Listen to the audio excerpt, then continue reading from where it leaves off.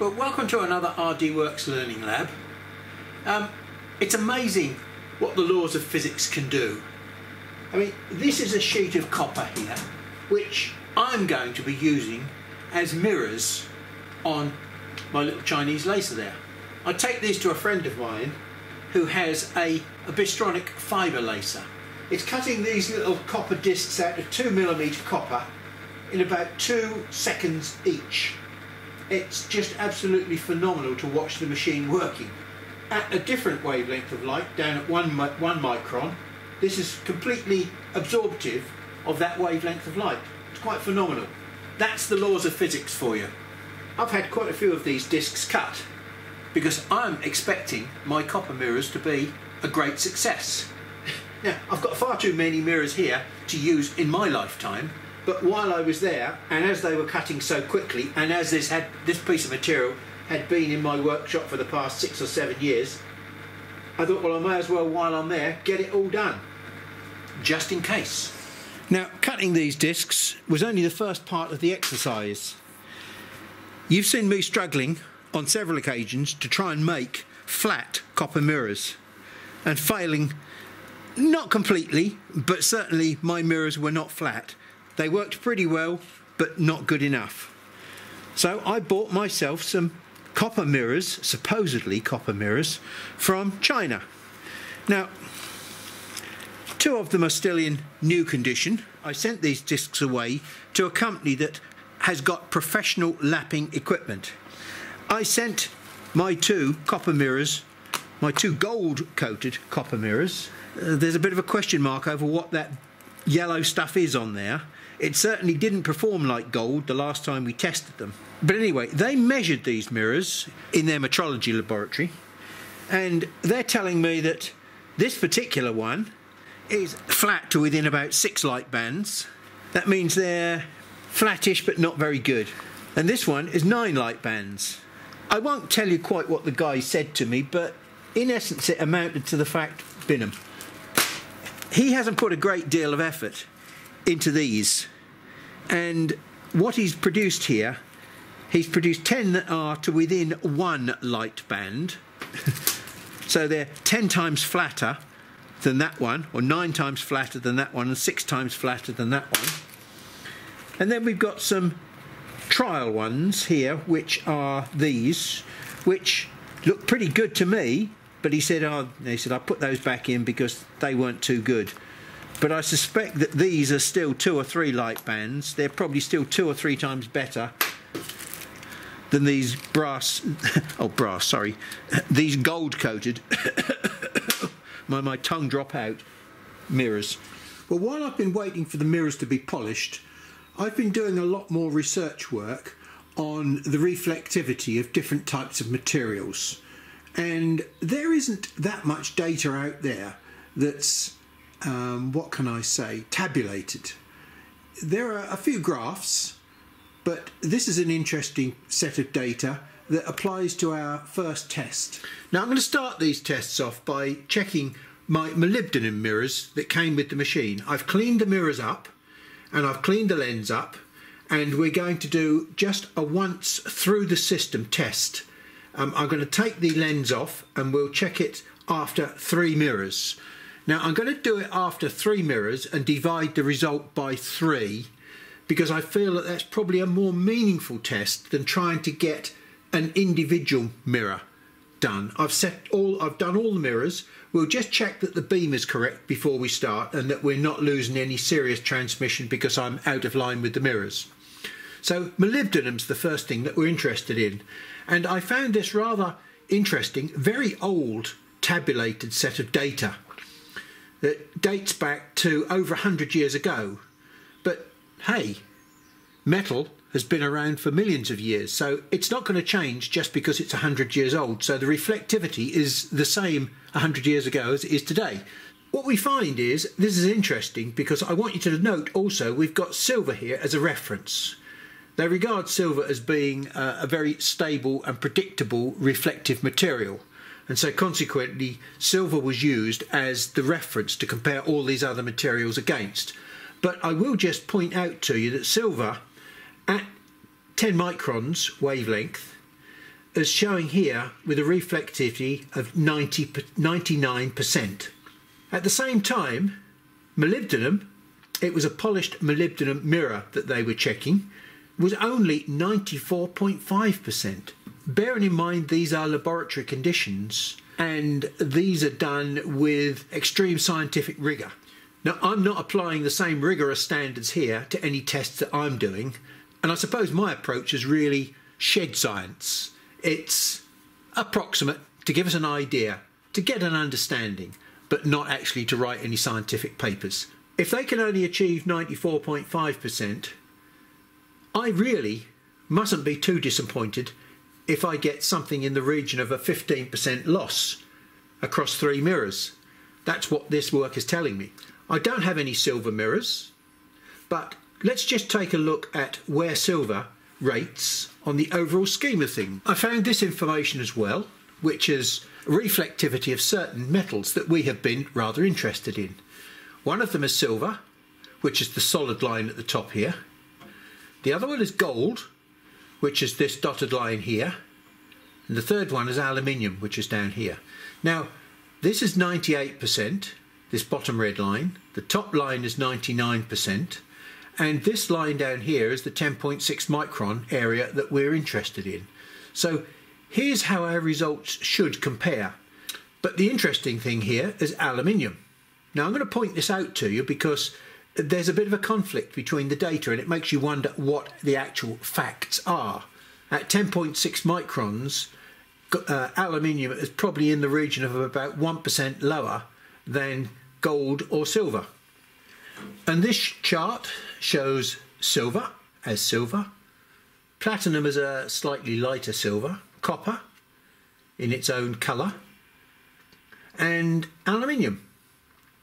Now, if we look at this black aluminium trace here, as it goes up towards 10.6 microns, you'll see that it seems on here to just about hit 99%, which is roughly what it said on this chart here, about 98.7. So the scaling of this is rather vague up the top here, because look, this is 98% and this is 99%. Very, very little differences. You can't really discern much what's going up here at the area that we're really interested in, except that copper appears to be about 98%. And silver and gold appear to be, again, sub 99%. So there's all sorts of slightly conflicting information out there, and it's difficult to draw an exact conclusion. What are our expectations today? Anything better than 94% transmission from molybdenum is going to be a success, it would appear. And for the copper mirrors, well, it would appear that our expectation should be 98%. Now, although my machine is still pretty damn good after a year after the tube was installed, I'm going to just run the test a couple of times just to warm the tube up, because I have noticed that it does drop very slightly after the first few tests. Before we start the tests, I just need to assure myself that the beam is actually going to hit the target in the right place. And check how we are. That's not perfect, but reasonable. And now we'll check that one out. Again, not perfect, but reasonable. I'm very confident that my beam is hitting the mirrors. So what we'll do, we'll run a test.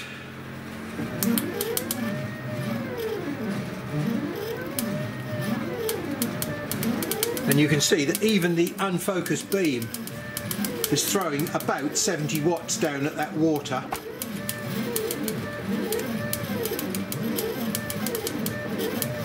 And is actually causing the surface water to evaporate.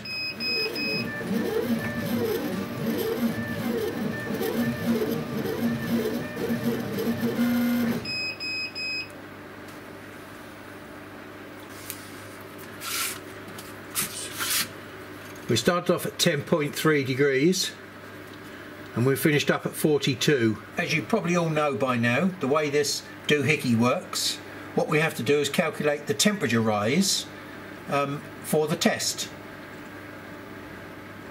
which in this case is 42 minus 10.3, which equals 31.7, and then the particular calibration range that I'm using with 20.5 seconds is a times 2 range, so I've got to multiply the result by 2, which is 63.4 watts. Now what I've now got to do is check that that is consistent, so we'll do another test. Right, well, let's do the same test around the back here. 8.3, set the maximum. 8.2.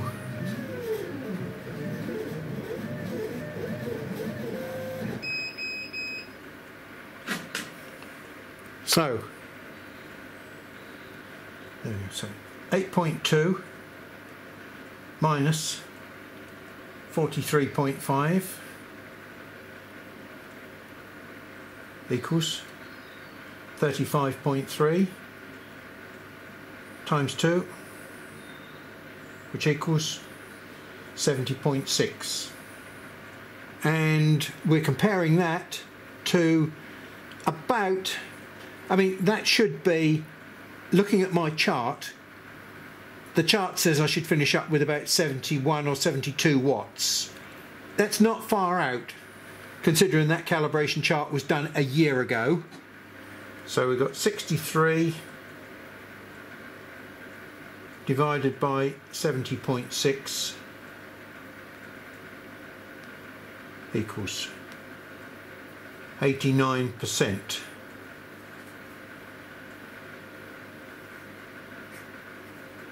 Which means we've lost 11% over 3 mirrors, 3.6% loss per mirror, 3.7%. So we've done better than we were expecting for molybdenum. Now, just out of interest, I've put the copper mirrors in. This is the last one, but I'm just backing each one up with an O-ring, just so that there's even pressure on the mirror and not local pressure, which might cause distortion.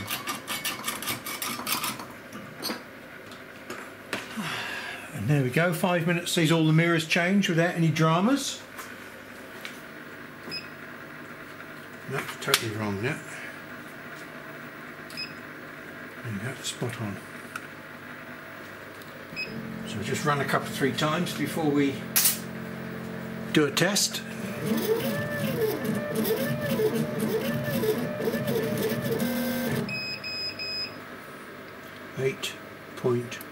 .1 minus 37.5, 29.4. Oh my goodness me. Times 2 equals 58.8. Quick calculation. We've got 58.8 watts at the front here, 58.8 at the front here, and we're going to divide that by 69.7 at the back, equals 84%. 16% loss, 3 mirrors, 5.3% per mirror, which is absolutely astoundingly bad. So the problem now is why? These are flat, but not as highly polished. Interesting question. Well, I've been very disappointed with the first attempt at my copper mirrors, and so I've decided to be a little bit brutal with them, as always the case, and I couldn't work out why they might not be working. Now, what I've done at the moment is to polish, to a mirror polish, the 2 mirrors, this one and number 1, and we're going to see what improvement we've made. So with 2 mirrors we've got 61.4 68.8 divided by 69.8 equals 12%, as opposed to 16%. So we've got a little bit more work that we can do. We've got first of all another mirror to do here, which might take it down to 9 or 10%. And so what I'll do, I'll show you how I'm bringing this mirror, this number 2 mirror, up to speed. And I've got a very simple piece of soft cloth here. It's very difficult to hold this, so what I'm doing is I'm putting a little teeny weeny square of double-sided tape on the back here. Something that will stick it to my finger as I rub it around. So I'll stick it to my finger and I'll put some of my Maguire's all metal polish. It's NXL. Getting low on this, I shall have to get some more. Apply that to the surface.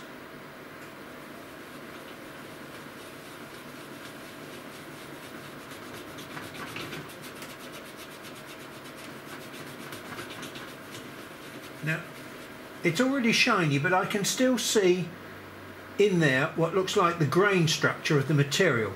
Around the edge it's becoming quite polished, but in the middle it's still very sort of grainy.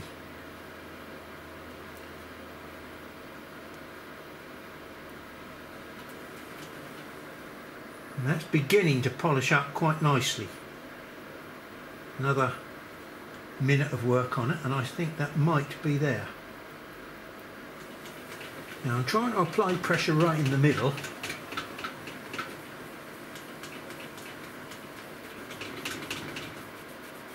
Now I realise the edge will get slightly curled, but because this is only polish, it won't curl it quite so much, and I'm losing about 1.5 mils all around the edge of the mirror anyway. So from what I've seen so far, the middle is staying flat. Now that's a mirror. As you can see, as it passes across there, even at the edge, it isn't really curling too much. Right on that bottom corner there, it's still remaining flat to the edge. So I'm pretty pleased with that, because it means that the company that made them for me have got them nice and flat and 99 or 95% shiny, and I'm just putting the final touches to it. I shall just test with this device here. So this is the Macon meter, which I use as my reference.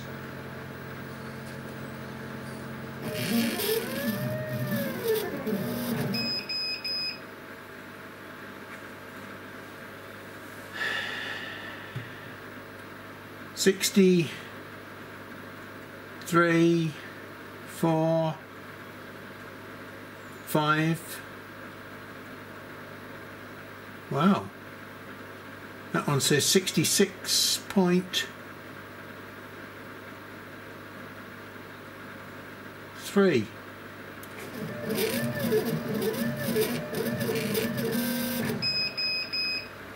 And from the back of the machine,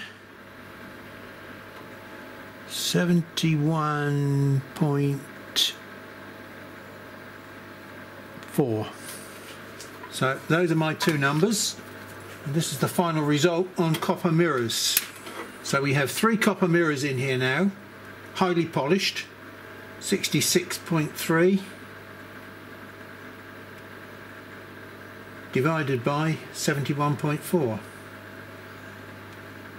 equals 93%. So that's 7%, which is marginally over the 2% per mirror that we were given to anticipate. So it was a near success to prove that copper mirrors will do a job. So we looked back at 3 molybdenum mirrors and we were losing 11%. Well, thanks for your patience following this copper mirror saga. Was it worth it?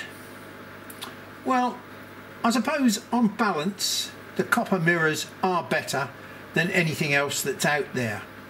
But it's taken a lot of effort to get there, and cost for benefit, if I'm honest, no. Satisfaction of knowing? Yes, I'm happy. Not as happy as I thought I would be, but I'm still fairly happy because they still come out top of the pile. The only other choice that we have is proper gold, and the gold that I saw, I'm confident was some yellow stuff that was not what it seemed. Silver has got definite possibilities, but the problem with silver is it's much easier to tarnish in atmosphere and a lot more difficult to protect it. So although my copper mirrors the last time I tried them lasted 3 or 4 months and I didn't need to touch them, I'm not so sure that silver mirrors will last anywhere near that long. I'm going to leave the copper mirrors in here because they're certainly better than the molybdenum mirrors that were in here, but the molybdenum mirrors have gone back in the cupboard for a rainy day. I suppose I could look at it another way. I can get on with my life now. So yes, we've still got lots of subjects to look at, lots of things, lots of questions that I need answered. We've touched on the effectiveness, for instance, of air assist. That was air assist for cutting. That wasn't air assist for engraving, and that's a whole different subject. So, I'll see you in the next session.